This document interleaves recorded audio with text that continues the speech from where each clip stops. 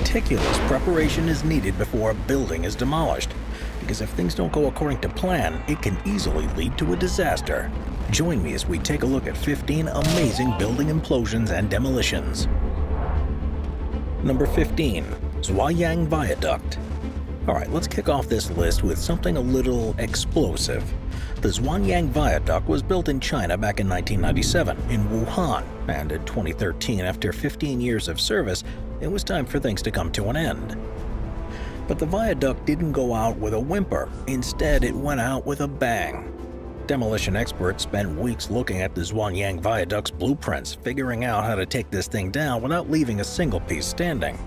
They were looking at 12 miles worth of concrete that needed to go all at once, so they decided to lay down wires holding 100,000 volts of electricity along the bridge and gas pipeline underneath to get things going. Not only did everything go perfectly according to plan, but it made for one awesome sight as the explosion ran across the bridge in spectacular fashion. The event also broke the record as the longest concrete bridge ever successfully demolished in China. The viaduct needed to go to make room for an even larger one, but the real heroes here are the cleanup crew, who had to go in and make it look like the job never happened. And their weapons? Just brooms. Number 14. Ocean Tower. As the old saying goes, the best laid plans of mice and men often go awry, which is exactly what happens with the Ocean Tower in Texas.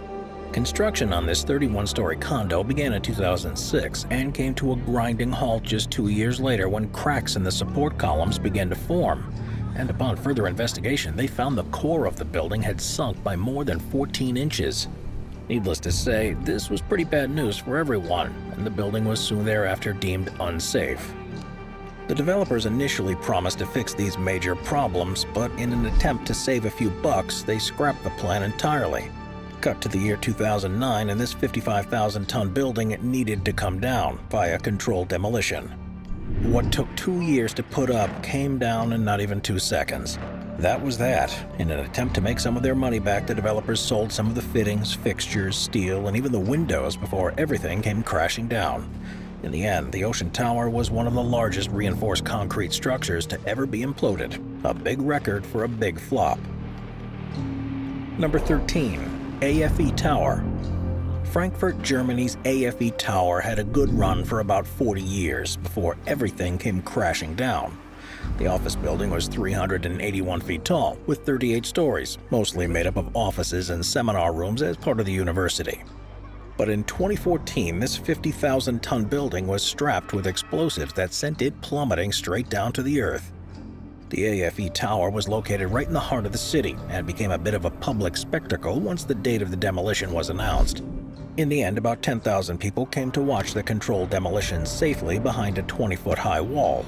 And you have to admit that this is a pretty cool sight as the tower goes down, only to be replaced by a cloud of smoke and debris, all of which was safely contained. And not to be outdone, Frankfurt's AFE Tower became the tallest building to ever be demolished using explosives. Number 12. J.L. Hudson Company. The J.L. Hudson Company is a retail department store, and their flagship store in downtown Detroit had been there since 1911.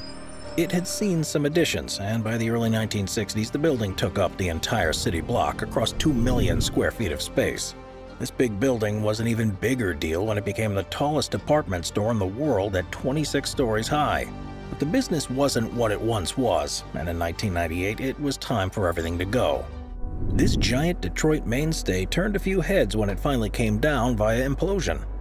Hudson's was the tallest building to ever be imploded at the time, leaving a huge dust cloud in its wake that traveled a few city blocks. The demolition quite literally left a 60-foot-tall pile of rubble and some pretty big shoes to fill. A new skyscraper went up in its place, housing a healthy mix of residences, hotels, offices, and of course, retail space. And perhaps as a nod to the deceased Hudson's building, the new structure was the second tallest in the city. Number 11. Glines Canyon Dam. Alright, we've seen some pretty wild explosions so far, but let's pull back a little and take a look at one of the most impressive demolitions ever seen. The Glines Canyon Dam did its job well on Washington's Elwha River for nearly 100 years. It was built in 1927, but over the years it had taken quite a toll on the area's ecosystems. The Elwha restoration project came to be and involved the decommissioning and demolition of the dam, and the hard work started in 2014. But the thing about a dam is you can't just strap a ton of explosives on it and let her rip like you would with a skyscraper, not just yet at least. The demolition involved a combination of excavators chipping away at the top of the concrete dam little by little and layer by layer. By the time heavy machinery got to the lower layer of the structure, that's when the real fun began. Crews came in and laid their explosives down and finished off what was left. In the end, the Glines Canyon Dam, which once stood at 210 feet tall, fell victim to the largest dam demolition ever. Number 10. Grand Prince Hotel, Akasaka. Good things take time, and that even includes demolitions. As we saw with the previous entry, not everything can go out on a dramatic mass of fire and brimstone. The Grand Prince Hotel Akasaka was built in the 1970s in Japan, but closed down in 2011. But when the country suffered a major earthquake, it reopened to house the victims who were displaced after that catastrophe. But once everyone was out, that's when the fun could begin. Instead of taking the hotel out with a bulldozer, a wrecking ball, or even some good old-fashioned dynamite, the demolition crews took on a much safer process. The hotel was totally dismantled from the inside, which was far more eco-friendly, leaves almost no mess behind, and perhaps more importantly for those living and working close by it, it doesn't make nearly as much noise. The top floors are all maintained by temporary columns, and the lower floors are eliminated one by one, and you can see in the video how the building slowly but surely becomes smaller and smaller. It looks like slow and steady really does win the race. Number 9. Yankee Stadium. The New York Yankees are, without a doubt, one of the greatest sports dynasties of all time, and for many New Yorkers, Yankee Stadium was their mecca for a generation.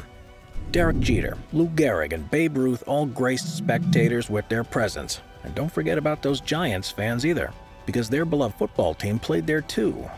So it was incredibly sad when the 80-year-old Yankee Stadium had to come down in 2010. The entire ballpark was dismantled incredibly quickly, working from the top down and taking down all of the bleachers in about a month.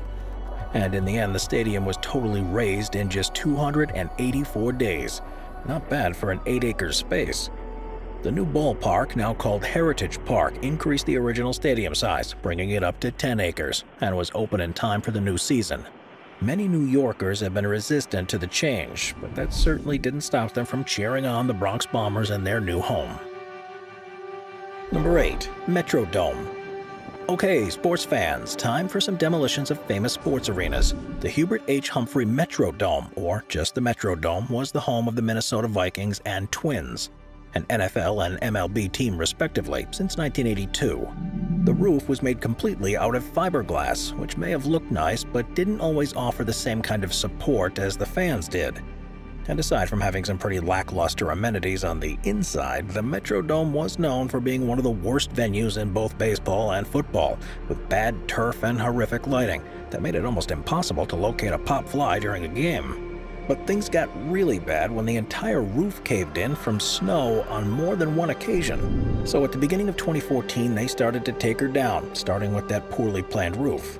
They referred to the event as the deflation of the roof and placed explosives all around the top of the arena before, boom, the entire roof came down in the blink of an eye, leaving a hefty cloud of dust in its wake. From there, wrecking balls went to work to bring down the entire stadium. Number 7. Wembley Stadium.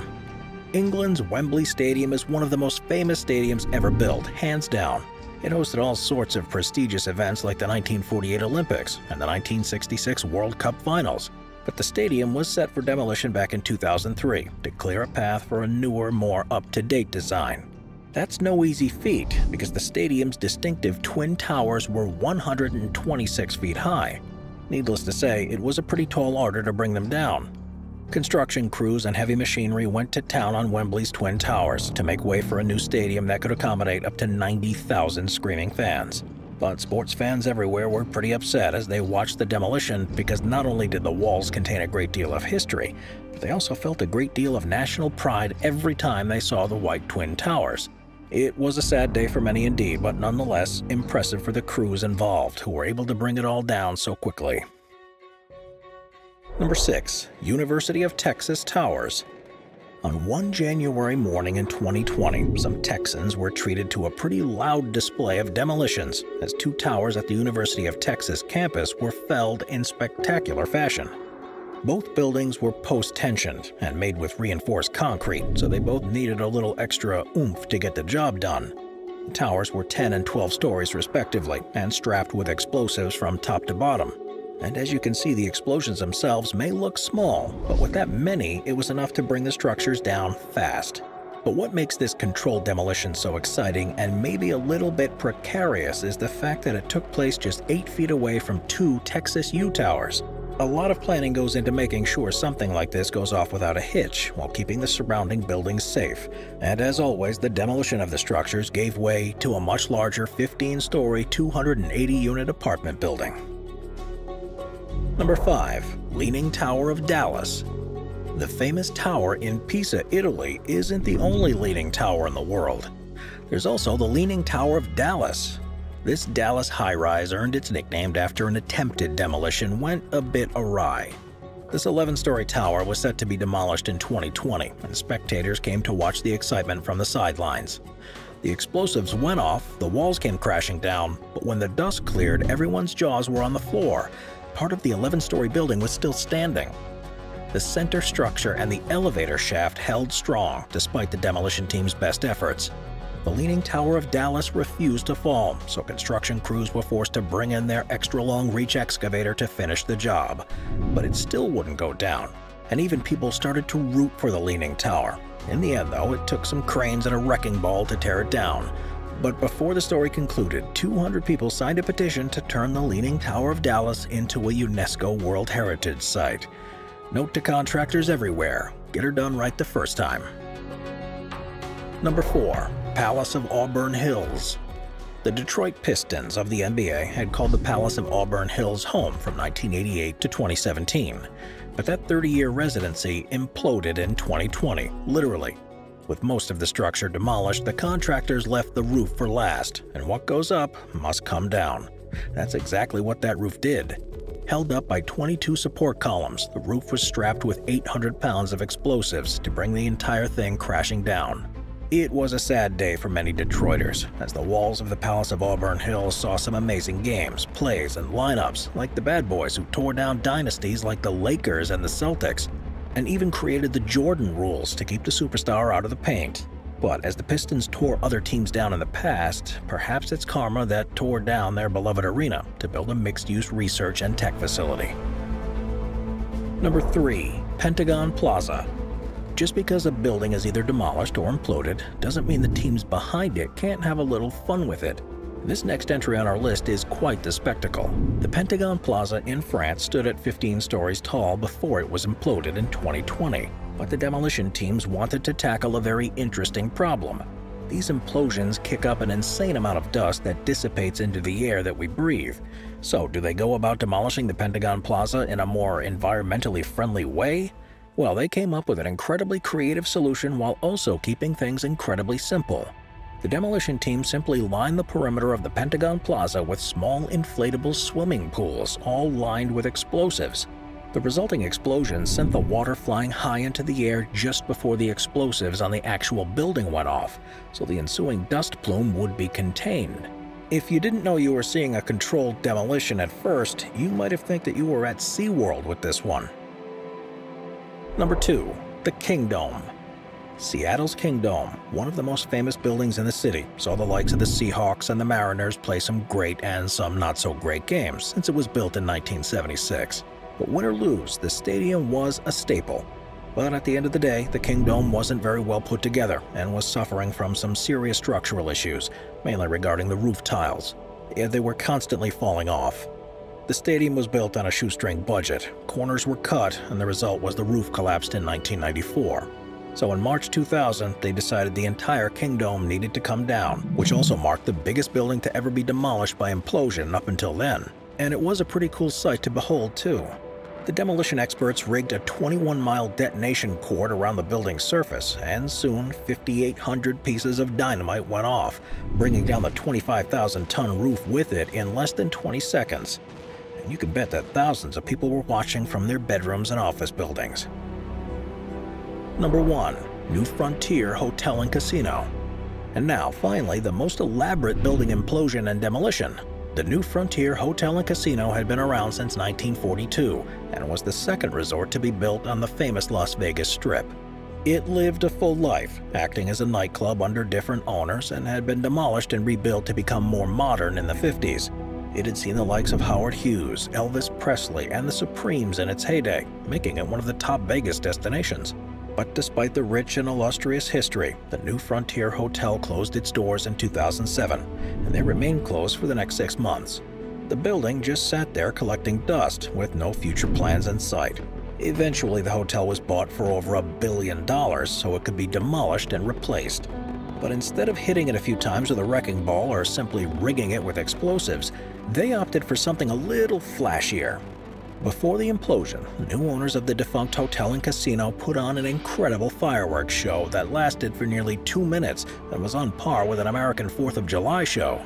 But when the show was over and the dust cleared, the explosives set inside the structure went off, and about 6 seconds later, the New Frontier Hotel and Casino were gone. Watch our binge-watching playlist if you'd like to watch all of our most popular top 15 videos. Grab a drink, grab a snack, and get ready to binge.